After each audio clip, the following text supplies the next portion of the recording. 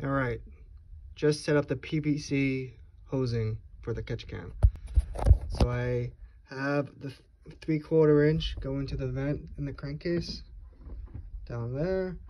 And then I have the OEM check valve right here.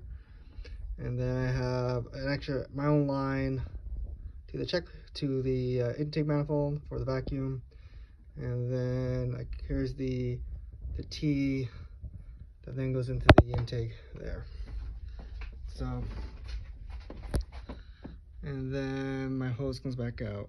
So right now I just have a looped, but I think it should all fit right about there. So, yep, that's what it looks like. And then I replaced that elbow down there.